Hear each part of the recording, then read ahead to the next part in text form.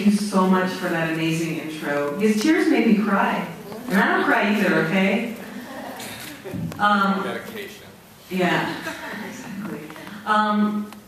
Thank you so much, the festival, for programming this. You have so many films in the collection that are amazing, worthy films. So it's such an honor. Thank you, UCLA. Thank you, Sundance Institute. Thank you, Outfest. Is Kirsten here from Outfest? Can she stand?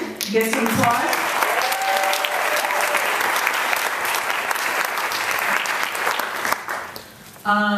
Wow.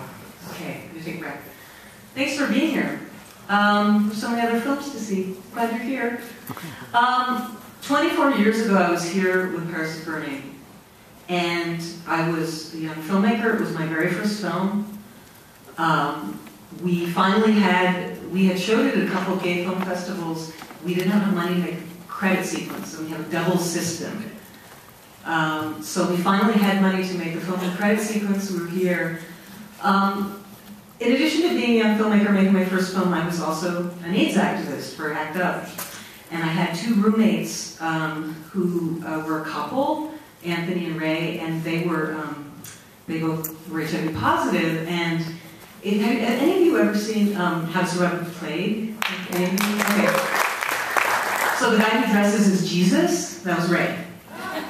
And I got tuberculosis from them. They both got tuberculosis because that was way before the cocktail, and people just got a lot of infections. So when I was at Sundance, I was 15 pounds underweight.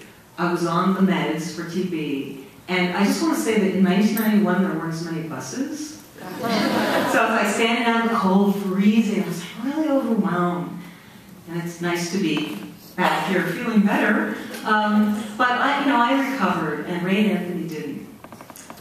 So this screening is dedicated to them. And it's also dedicated to the people in the film who aren't here to celebrate this 24th or 25th anniversary screening. Dorian, Willie, Pepper, Paris, Venus, Angie, Kim, and some others are here in spirit with us. And thanks for being here.